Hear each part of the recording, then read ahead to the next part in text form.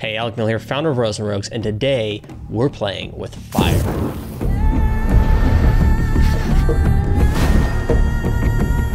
If you're anything like me, as a child, you were a pyromaniac. I think most kids are somewhat pyromaniac by nature. It's just a feeling of, I guess, of power and destruction. You know, you become this pyromancer, and you just want to start lighting everything on fire as soon as you discover that that's something you can do as a person. However, as an adult, I understand that arson is wrong and also kind of dangerous.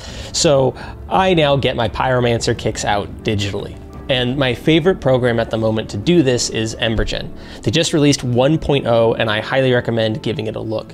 The real-time nature of EmberGen is what I love about it. The fact that I can get instant feedback on my simulations. When doing simulation work and digital work in general, one of the things I have the hardest time with is the lag time. I'm not very good at, you know, making a bunch of little changes across my entire piece and then hitting render and then going, oh, that all looks great. I mostly want to make small changes and then see instantly what happened after I made that change. And when you're simulating something, that can easily take hours or even days. And so that's what's so cool about EmberGen for me, is it's a lot like playing with actual fire. You can throw it around, you can move it in circles, you can do whatever you want with it and it reacts instantly. Now, the ultimate dream of any pyromaniac is to have a flamethrower. That's about as good as it gets for us human pyromancers, right? The ability to point and shoot a flame at something and light it on fire. So we're gonna make a flamethrower, and where we have to start is where we always start. And you're gonna get tired of hearing me say this, but it's just the truth, and that's reference. We got to start with reference. We're gonna find a few examples of flamethrowers. And as I did my research, I came across a pattern. I noticed there's kind of really three categories of flamethrower. The first is an aerosol style flamethrower. This is what happens when you take an axe can and you spray it through a lighter. You get this sort of puff of flame. It ignites super quick. It burns away super fast. It doesn't really leave any residue or a trail. And it's not very effective. It doesn't really do a lot of damage. You could probably point it at like a piece of furniture or wall for a little while without it igniting, because it's not actually depositing any chemicals on the surface. It's just burning away in the air. The next is the Elon Musk not a flamethrower type of flamethrower. It shoots a bit more fire and it has a lot more flame, but it also doesn't really shoot any chemicals out. That's the goal. You don't really want it to cast a bunch of napalm everywhere. It creates a flame, but it's not really a flamethrower.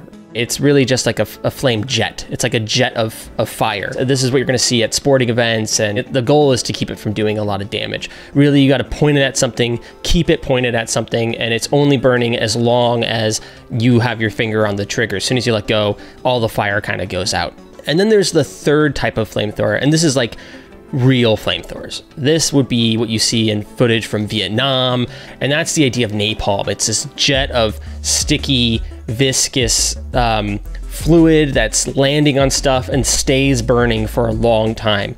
One puff will create a bunch of fire, and it's like so much fire when it comes out, and it's like black smoke. It's going to be shooting out a jet of liquid that ignites while traveling. It coats its target and it stays burning for a while. That's what we want to make.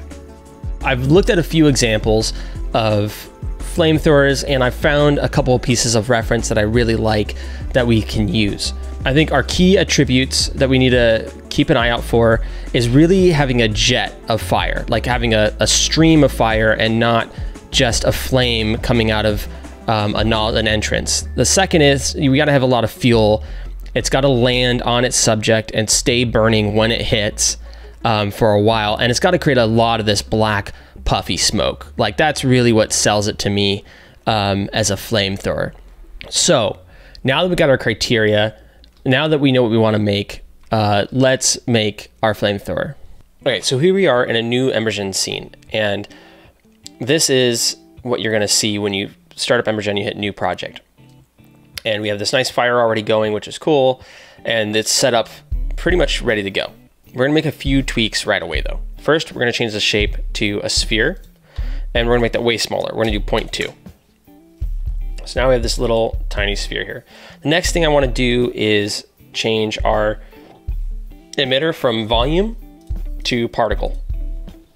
And the difference is instead of lighting the shape on fire and that shape being the motivation for what's lit, we are emitting particles, and then we light those particles on fire. Okay. Underneath particles, we're going to jump to rendering, and we're going to turn that on. And what that's going to do is let us see our particles emitting. And I'm going to move, if you go over to scene node over here, and if you disconnect the volume, now we can see our particles and how they render. Okay, doke. So the next thing we're going to want to change is all the noise. So this is our noise affecting our simulation, and then there's noise affecting our spawning, and we're not those both off. This isn't connected to our particle emitter, so it should be fine, but we still want to change that just so we don't mess with it. Next, we're going to turn back on our volume by connecting that to our scene, and we're going to deconnect our particles because we don't really need to see them right this second. From here, we're going to start our way at the top and work down. So in emission, what I'm going to want to do is drop our emission style from regular to clumped. And what that's going to do is clump various particles together as they emit. So you can see that again, if we switch over to particles, you can see the particles are kind of connected in puffs. Next, what we're going to want to do is change how many though. And we're on this pretty high. I'm going to take it up to like 1,000. And then the clump size, instead of 10%, we're going to go up to like, 80%. So now we're kind of similar to what we had before, but what's going to happen is these particles are going to kind of want to stick together more, which is what I like. It just seems to give me the best results. You play with this as you need to. From there, we're going to go down to freeze, and we're just going to roll that up. We're not going to be freezing our particles here. What that does is it emits them as static, and what then you can do is if you hit them with something or move them or whatever, then they'll start to activate. So this might be good if you wanted to do a very particular effect, like a snowball that gets hit or something. But we're not doing that. We're just going to let these spawn the way they are. Next, we're going to come down to lifetime. And this is a pretty big deal. We're going to want these a lot longer because, again, we want to spew out these particles as fuel, and then we want that to be lit. So we want this to be on for a few seconds. We'll do like 5 to 10 seconds. Okay. From there, we need to look at our velocity from position. And this is our initial forces tab. And so what I don't want is this stuff all coming out at the same speed from all over. What I want to do is shoot it out. And so we're going to choose velocity cone. And what that's going to do is shoot in a particular cone area. And right now you can kind of see our cone here. It's shooting upwards, and that's because our Z is at 1. So we want to turn Z 0, and now it's not emitting in any direction. If you look down at our little gizmo here, we want it shooting on the X axis. So then we're going to turn up our X. And so now it's shooting out more in this direction, but as you can see, it's flying up in the air right away. And there's a few reasons for this. Also, if you're not seeing your gizmos and whatnot, go to view, and then you need to turn on manipulator switcher, and that's going to let you see all your little controls. And our initial forces, we might want to up that as well to like 1.8 or so, and that's going to shoot it out sideways. So we're still shooting straight up, and the reason for that is our simulation is affecting our particles here. And there's a few ways of adjusting this. One is we can just go over here to force and like drop the buoyancy down, let's say to 0. And you'll notice it's no longer shooting upwards anymore. And we could keep messing with all these things. We could turn our wind off, right? And so on and so forth. And that works. There's a faster way. You can also do that as well. While I'm in our simulation tab, let's go to simulation size, and let's turn it way up in X and Y, so that way we can actually see our flame. This is going to cost more GPU memory, so you might have to toy with this a little differently than I am, right? As you can see, I'm already using 7 gigs of VRAM, so if you're on a lighter card than me, then this is going to be a problem for you. But I'm using a 3090 Ti because I want to be able to do this, obviously. So now we have this thing emitting tons of particles. Those particles are flying everywhere. And And if we don't want to mess with all of our forces to try to get this right, what we can just do is go to our active forces tab and under volume, drop that down, right? And what that is that's how much this simulation volume is affecting our particles. So now we're spraying them out everywhere. So let's go back to our initial forces. And the problem is our cone is way too wide. So instead of 45 degrees, we want to drop this cone spreading way down to like 1, right? Or maybe even like 0.5. And that's giving us more of a condensed stream here that's then shooting out.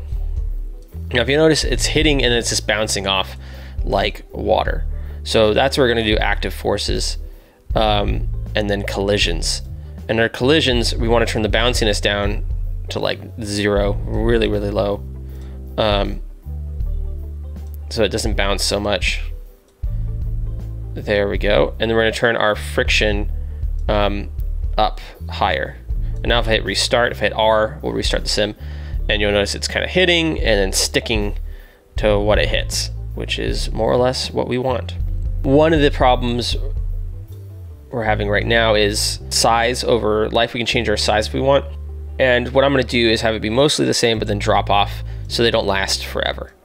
So if I turn this way low, what you can notice is the particles are going to get small, right? They shrink. And so I want them lasting for a while and then dropping off. So we're going to keep this high like that. Okay. From there, we can go to our rendering, which we've already checked, so that's good. And then injection. And this is where a lot of the magic's gonna happen. So we're gonna turn back on our volume so we can see our fire again, turn off our particles. And look at that, that's pretty cool. So under injection right now, we can inject a bunch of smoke if we want. We can choose how long that smoke lasts and how it lasts. Which is all good and dandy. I don't want too much smoke right now. I like it kind of being a little bit less smoky at the moment, and we're gonna change some other stuff that will affect that. Under temperature, right now we're at uniform, so that means that everything's gonna be exactly the same temperature all the time. And that's not what I want. What I wanna do is change it to per particle matching size. And that's going to be meaning that each particle, as it's big or small, that's how hot it's going to be. And then we can change our ramp if we want and our range. I want a little bit cooler than it is now. I think that will look better in the long run. And then you have your temperature fade over time. Temperature ramp. You can flip that. And then if I look at our fuel, we have no fuel. And I actually want fuel because flamethrowers have fuel. So we're gonna turn that up to 100. And I only want it though coming out of the very beginning. I just want fuel at the front and then I want it to drop off. But we're not seeing it. And if you're not seeing something, chances are the issue you have is in your shading. So if I go to shading and I wanna click on render fuel, and if you look, you'll see that it's not rendering. So shading, I'm gonna click on the fuel tab, and I'm gonna click render fuel. And you'll notice a little tiny bit of blue here, but it still doesn't look like it's contributing much. And that's because of the density limit and the fuel density scale. And what the density limit's doing is it's changing how dense it has to be in order to show up. So if it's not 100% dense, then it doesn't show up. If it's not 14% dense, it doesn't show up. And now what we're saying is let's lower that to like, if it's 2%, if it's 3%, then show up. And this is going to increase of what's showing up, you know, of the fuel that's there. How much are we increasing it? So we're going to increase that by like 300%, right? So as you'll notice, we're pushing more fuel, right? We're saying, okay, take this little bit and increase it, and then now we're seeing it because of our limit. But I still want the limit to be pretty high because I just want it showing up at the very beginning there. And now we're seeing our fuel, and we're just seeing it as it spawns right at the start. All right, so this is looking more and more like a flamethrower by the second. What else do we want to do? Let's take a look. So in our flames, what I think I want to have is less flames right away, because I want to see that fuel. And then they can kind of shoot up and do their thing, right? So the flames right away are going to be pretty low. I'm also going to take our fuel, and I'm going to change this from cubic to linear, just so it's super straight where it starts and stops. Okay, so now let's go to our simulation. And over here, we can change a lot of things. One thing I want to change is our combustion. So if I go to combustion, we can show how much smoke we're generating. So we can put more smoke, right? Or less smoke. And again, this active forces underneath the volume, this is going to affect how much that contributes. So just be aware of that as you're going back and forth. If one thing's not working or is working, you might want to switch back and forth. We can change how quickly the smoke dissipates. I don't want it dissipating super fast. We can change our flame intensity to make the flames more intense or less intense. And then we can change our expansion, which I currently want actually really, really low. The other thing you can change here is vorticity, and that's how curly kind of your flame is going to be, or how not.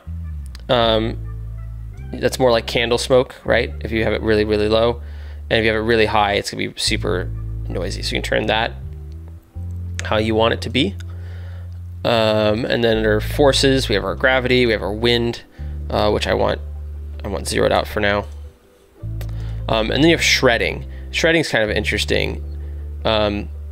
It causes like little micro explosions, essentially. You can toy with that. I'm going to leave it off for now. There's a few other things to tweak and check out. One of the things I want to do is see how much this is sticking. So if I move it down here, right, and then move it up, is this sticking around? And not exactly. It's just kind of dying out. So we kind of have this Elon Musk flamethrower effect, right? Where it's shooting out a big bunch of fire, but that fire is not really sticking around. So what's going on here? Going to be our life. So we want to make sure that's plenty high. And I'm going to turn back on our particles just to see what's going on with them. Okay, so they're hitting and they're sticking. That's good.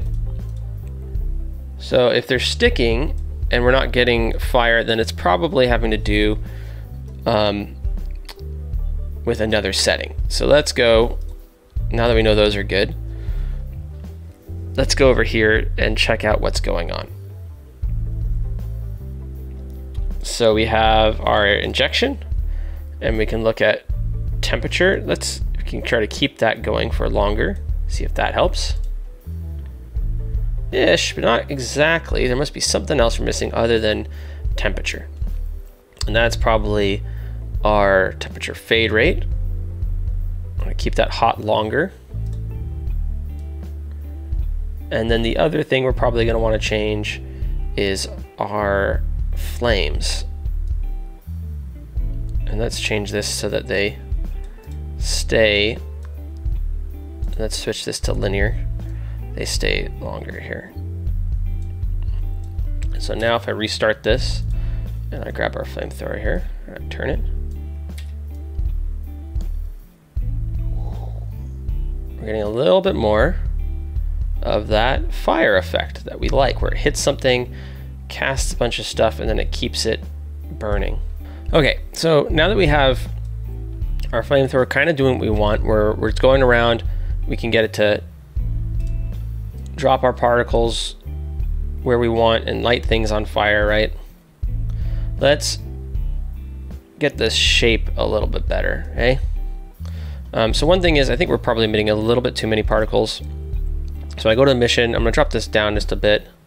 That's looking good. The other thing we can do is play with our shading to kind of get this looking closer to what we want. So under shading, we can look at our flames, and we can change that to be a little bit wider.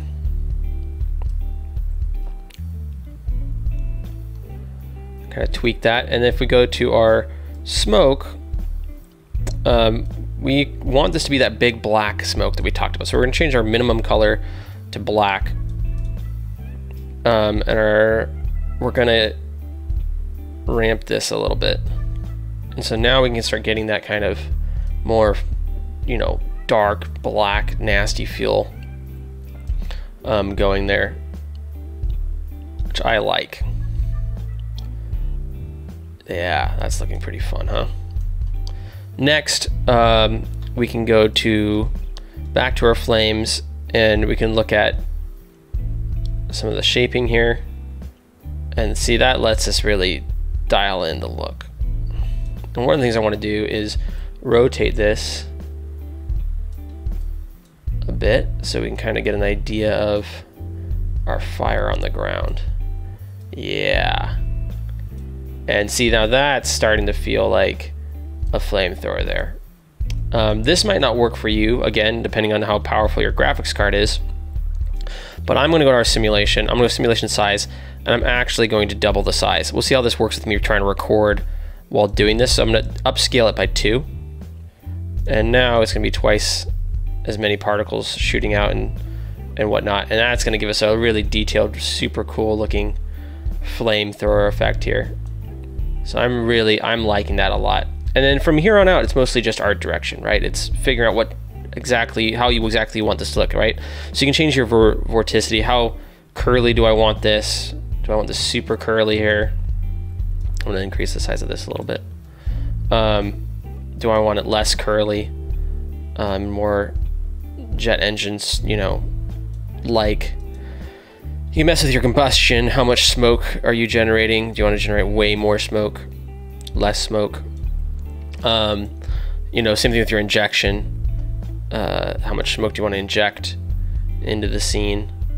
And then your shading. Now the shading won't affect your render if you're rendering out of VDB, but it does give you a good idea. You can kind of get an idea of what you want by looking at the shading, and then try to recreate that in what program of your choice.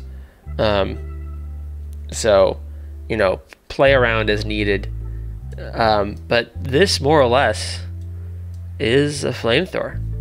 So mess with the shading, mess with a few other things. One other option you have before we head out is in your volume post-processing. So first off, you can just do stuff like sharpen various aspects of it, or make it less sharp.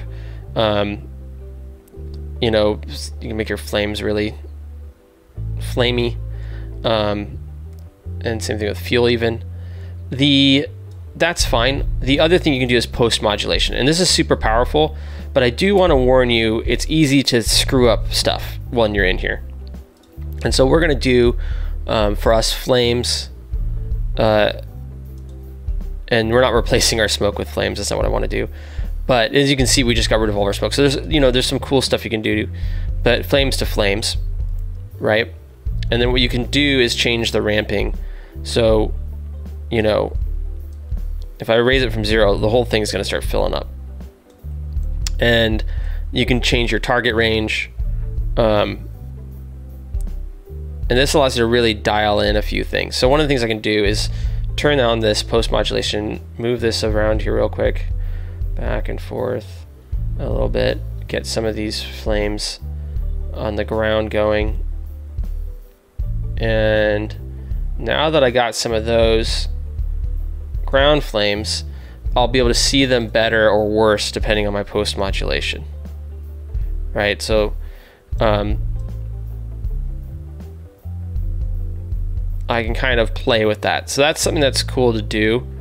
If you were looking to dial in a very specific look, I just warn you, again, it's easy to screw up stuff. So just save before you start playing around there. So there you have it. There's your EmberGen Flamethrower. I hope you enjoyed this tutorial, and I'll take it back to live action, Alec. And just so I have a thumbnail, I'm going to throw the simulation into a render, and I can't think of a better flamethrower render than Warhammer 40K. Warhammer 40,000. That is my jam. For the Emperor! And what's better than one flamethrower? 2 flamethrowers. So we're going to throw this on a Penitent engine, which is one of the units for the Sisters of Battle, the Adepta Sororitas, which has a dual flamer on each hand. And I'll render this out and we're going to see how it looks. It all goes up in flames! Reduce them to ash! Incinerate! Incinerate!